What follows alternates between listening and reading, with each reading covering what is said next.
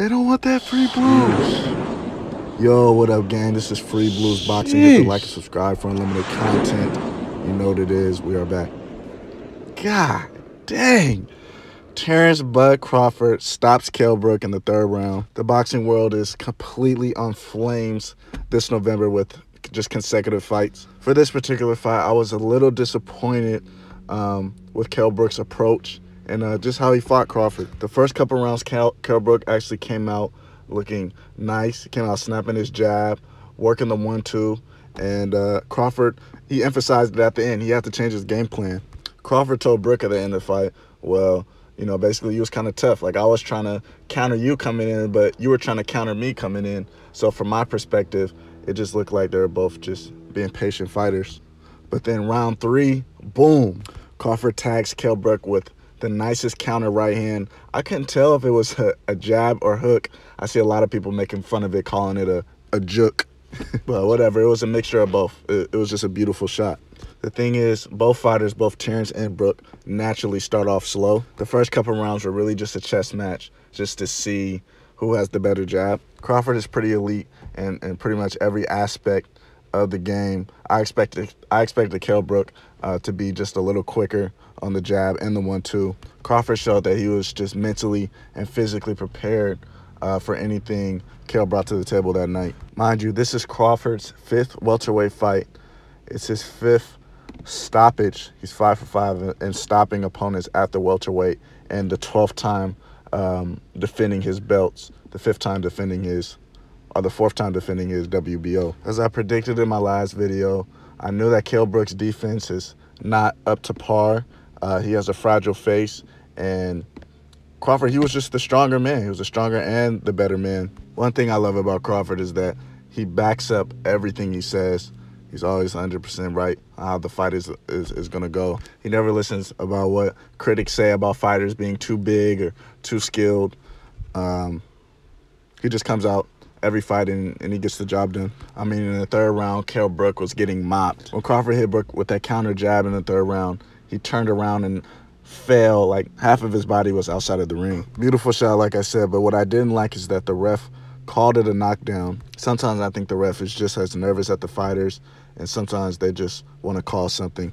Crawford eventually just took advantage, just started throwing punches and bunches and landing that strong left hand. Clean shots are being landed right on Kell Brook's temple. I get it, he's defenseless, but Kell Brook, he's a champion. He's a former champion. He's a professional.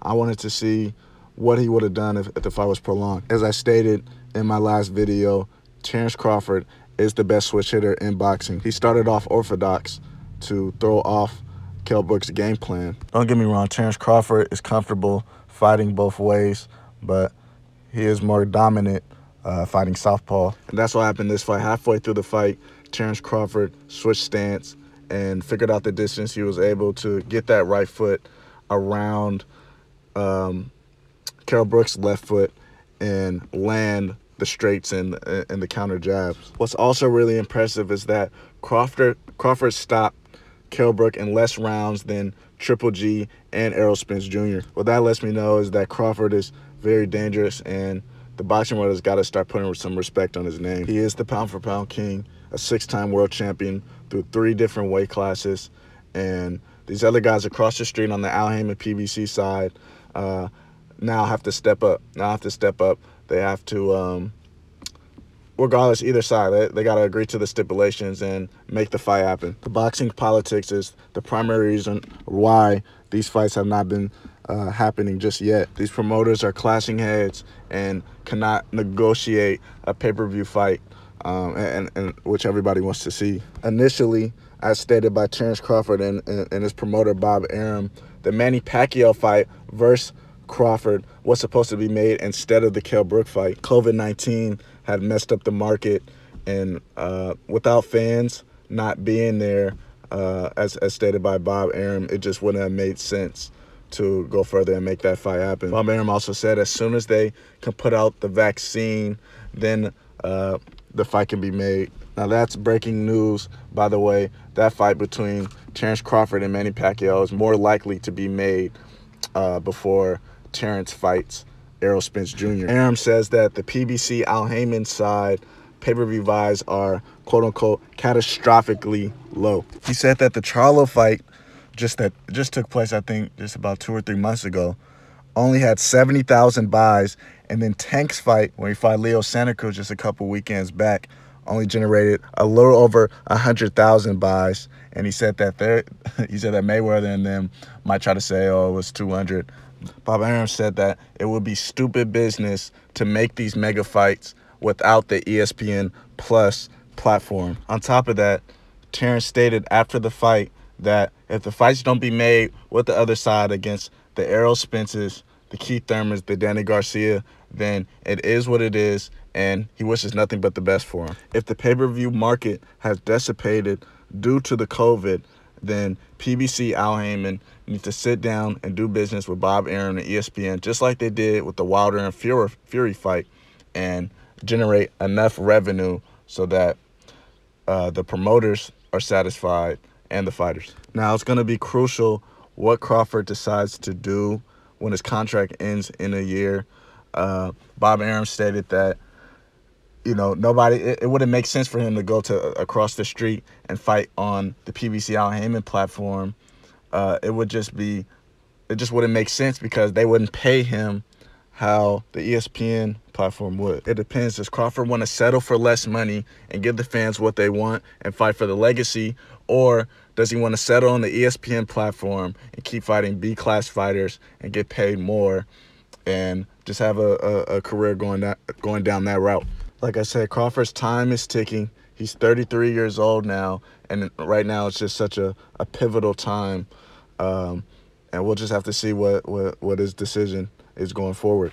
I do believe that Terence Crawford is the top 1 or 2 welterweights, and he's underappreciated and overlooked, and he's strong. He's a strong fighter coming up from 3 different weights. And he's putting away these former world champions, Kell Brook, who just, you know, a few years back just went to war with Errol Spence through 11 rounds. I mean, you could do a face comparison of Terence Crawford after the Kell Brook fight versus Errol Spence after the Kell Brook fight, and that should say something. Terence Crawford is a dog, and he cannot be denied at the welterweight division. He has power, he has speed, he can switch. He has the best counter-punching, the best switch-hitting skills. He makes the best adjustments in the ring since Floyd Mayweather Jr., and he has a great trainer as well.